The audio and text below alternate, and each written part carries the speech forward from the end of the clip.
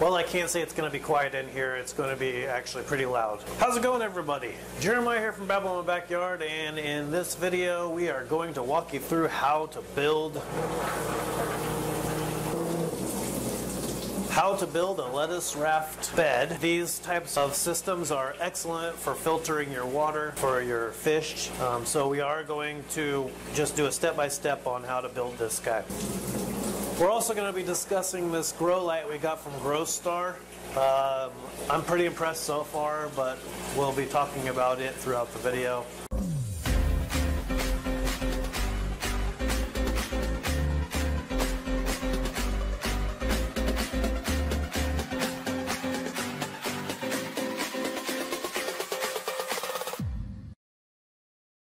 Alright, I would say that I did previously do a very detailed instructional video on how to build raised beds with barrels. If you need to know in a very step-by-step detailed way how to build this setup, I would recommend checking that out in the description below. That one's going to walk you through how to split this barrel also. The first thing we got to do is build a frame all the way around this, so I got to measure the length of the barrel and then cut boards that length. The next thing I got to do is attach those to the actual edge of the barrel, right at the top of the barrel, flush with the edge. And the best way I can find to do that is just to clamp it in place and then screw it from the inside. Next thing I got to do is measure across the 2x4s so that I can cut boards to the length from the outside edge. For installing this one, I'm just going to make sure I'm flush on both of the edge 2x and then attach it flush to the top of the barrel. The last thing to do is going to be to throw some longer screws through the 2x edges just to make sure everything's sturdy up top. Now that it's framed on the top edge, I'm just going to move into the greenhouse and build the rest there. Okay, I'm in the greenhouse now, and right here in this corner is where the lettuce raft bed's going to sit.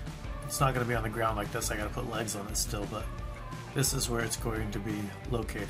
And right above here, I'm going to be hanging a LED grow light so I can have more growth in the winter months that I'm in. Before I get this thing all set up and sitting over here, I'm going to go ahead and hang the light up. I'm super stoked about this light.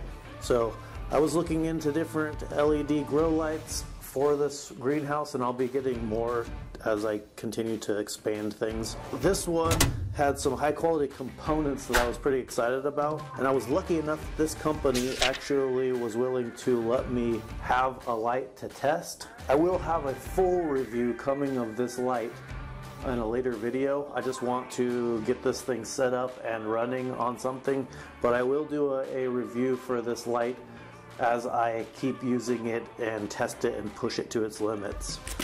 It comes with some different stuff. I've got a timer that it comes with, so I'll be hooking that up and using a timer. It comes with all of the supports for above, which is pretty great. But the light itself is crazy. The weight on this thing is, and in this case, weight is not a bad thing. This is okay. You do need something strong enough to support it. Obviously, I'm okay in this greenhouse. But the heavy duty gauging on the aluminum, and what's really cool about this light is it does fold up nice and neat, but then it opens up to that 2 foot by 2 foot, and you just lock that down with these. So for this video, let me go ahead and get this thing hung up. After we get that up there, then we can finish getting the lettuce raft bed set up over here. I'm not even going to have to worry about trying to be so exact about the measurement. I'm just going to go about the right distance, so it feels like right about there, because the lines are flexible, so I don't have to be perfect. I just have to be somewhat close, and they'll adjust. This light is heavy, so I'm going to pull on these and give them a good jerk. Make sure that they don't come off. Okay, so the light has these straps here, so I'm just undoing that. On the one side, there is an adjustable strap, so I can pull the lever and adjust, and it will lock in place there. That's pretty cool, and it's very important for my setup because I have this slant here, so one side is going to have to adjust down farther. The other cool part about that is that you can adjust it easier from the height of your plant. So if your plant's getting too tall, you can keep pulling it away from the plant. And I just need to hold this thing up while I clip these guys. So pretty simple. Everything's already put together for me. I don't have any assembly. Like, I know some of these lights have assembly work that you have to do. This is not one of those styles. So now we're moving back to the lettuce raft.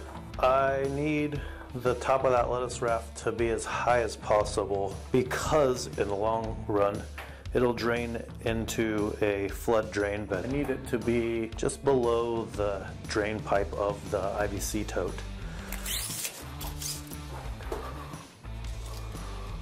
So I'll probably go 3 foot.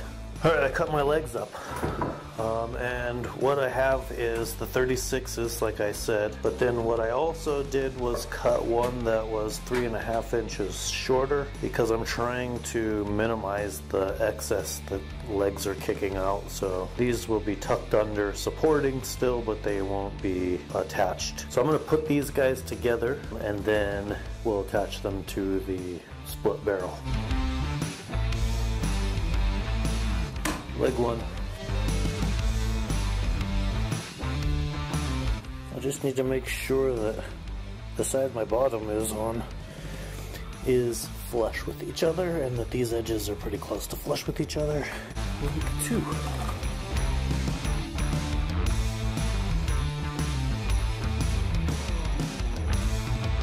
Now the easiest way to assemble this would be upside down. This ground is not very flat. It would have been easier to do it on the concrete. Because of the way I made these legs, I can actually rest these on the actual legs and still attach them. So not only did it streamline the distance it's sticking out, and I really needed that in this direction, so that's why I did the kick in on those ones. Because I do have just a little bit of a path here to get to this window, so the water's gonna drain. There'll be a pipe there, but I do need to be able to get to that window still somewhat.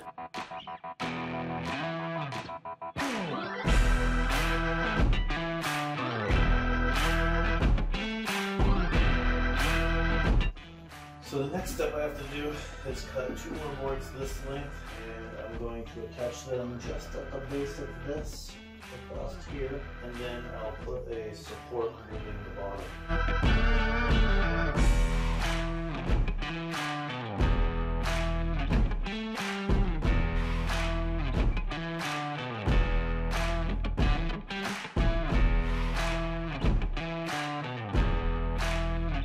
Next thing I gotta do is get my 2-inch line here. So this is my drain side. Water will come in from this side over here from the IBC tote.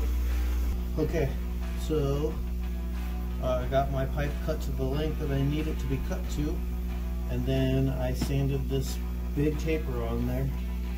You can see more about all of this in the Uniseal video, which is in the description below, and I throw this oil on there, and you want some natural oil, so you can use cooking oil, whatever you want to use, just make sure it's not like a harmful oil. So I will need it to have oil, or sometimes people use soap or something, so you can use something, just something slippery, because it's going to be hard to push this into this Uniseal. So I'm going to put this in here, and I'm going to start putting pressure down on it. Broke through already. Now I'll just keep pushing it down. I want the top of this to be lower than the raft, which will sit right here, by probably a little more than 1 inch. This raft system will not be set up to have oxygen bubblers in here, which is another way you can do that. This is the easier method of having a gap between your raft, which sits on the frame and not on the water. So there's a gap, and then the water and the roots reach down and touch the water. So you have to have a long enough start on your roots that they can reach the water, but they're going to continue to grow in the water, and then up top there'll be tiny little sprout offs that are pulling in oxygen for the plant. Now the water itself is always very oxygenated. That's what the noise is that you're hearing over here. And this is all not set up right yet, but I'm trying to get going. Air pump pumps a lot of air into the actual IBC tote, which is also not full at the moment. It is currently quarantining a new koi that I haven't even introduced yet to even on Instagram, but he's in there. He's pretty skittish at the moment. When it fills up, it'll drain here, and it will drain into here, which will then drain into the tub down below, and then sump pump back up and over and back into here. Yeah, so now that's set, we can go ahead and get the pump set up down here.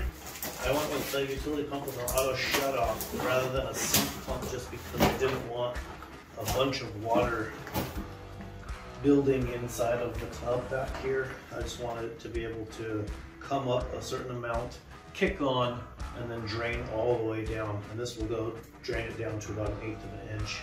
All right, so my sump pump in here, make sure that it's standing up correctly. This sump pump is set up so that if it gets to 1.25 inches or something deep, the pump will kick on. It'll go down until it triggers the release down button, which is 1/4 inch, and it will pump for 30 seconds after it reaches that to try to clear the line. So it'll start sucking a little air, but it'll clear the line, and then wait until it gets back up to 1.5 inches again. It is going to be cycling often right now with this setup, but when I do the flood drain bed, that flood drain bed will hold water and it will build and build and build and build and then flush, so it'll be longer cycles between. This one will be cycling a lot right now. So let's go ahead and start filling this, and we'll watch it flow over, drain into there, and then that'll cycle, kicking it off over here.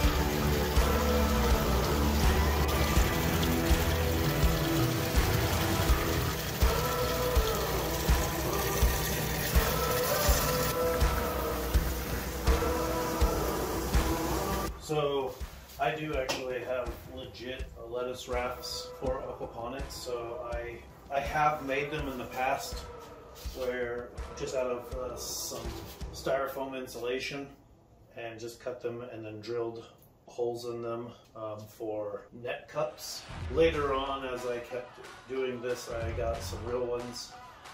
This is obviously too big for this build, so I am going to cut this down right to this edge. I'll say the downside to the styrofoam style insulation raft is that they're super messy and all the popcorn pieces come off. This is a little bit more compact and a little more dense. So if you do use styrofoam style or foam insulation and drill your own holes into it, you do need to be aware that it will be messy. This tighter cell is better because it doesn't make as big of a mess when you're doing this. The next thing I gotta do is notch out for where the water is coming in. Okay, so I've got my little cut marks here and here. Mouse a little bit more.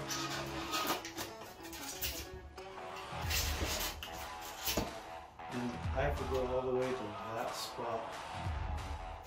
Ideally, I would use a hole saw over here right against this edge.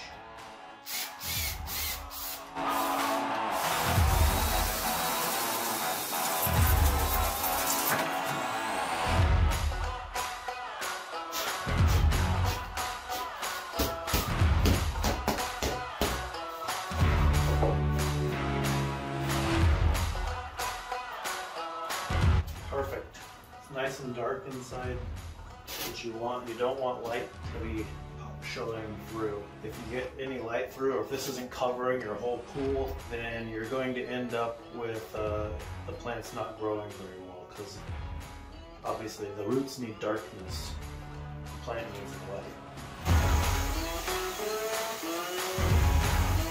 It's important to make sure that your drain line that's going back into your tank is above the water level. If it's below the water level, you're going to start siphoning the water back into your pump tank. So you need it to be above so that it grabs air and doesn't create a siphon back.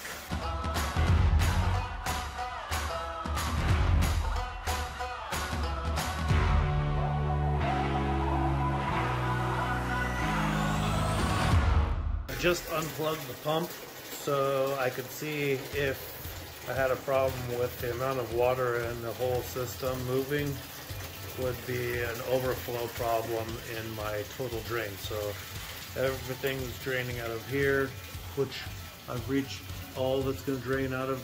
It's still draining a little bit. Once this has reached its limit to what it's draining, which is pretty close, then under here, this one's going to reach its limit. I still have a lot left. It's filling it up. A third full. But I've got that much water that's in this in motion throughout this system. Just walked in to put some of my starts into the raft, and as I was walking in, the timer kicked on, so I have this thing set up on the timer, but I'm going to get these into the raft real quick. So I have these little foam plugs, and the foam plugs, your roots sit into the plug, so the base of the plant itself sticks out, and then you pinch that in. There's barely any roots sticking out, and then you shove that down in. And I go a little lower. I'm hoping that those roots are touching the water, and I'll check in a second. Some of them are for sure going to. This has got nice longer roots. This is bok choy, fantastic for a lot of Asian dishes. I use it in stir fry. I use it to make a Singapore noodle dish that I use this in. I grill it on the barbecue. It's like an Asian cabbage, but it tastes better than cabbage. Not that cabbage tastes bad, but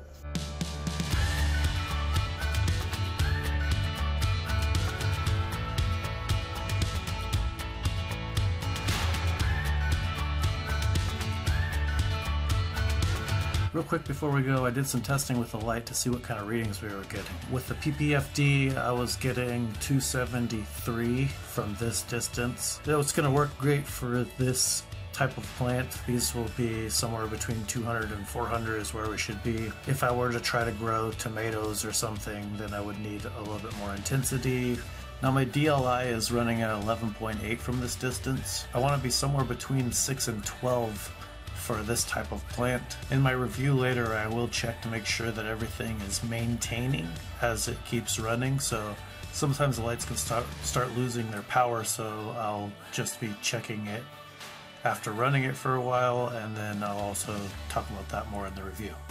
Hopefully you guys liked this video. Hopefully this helped you out. If it did, make sure you give it a thumbs up and subscribe to the channel. We've got lots of cool builds that we're doing just within this greenhouse. Also, if you want to learn more about this light, watch for the full review. I'm going to test it for a while before I release that video, but do watch for it so that you can see if this is the right light for you. That does it for us. We'll see you in the next video.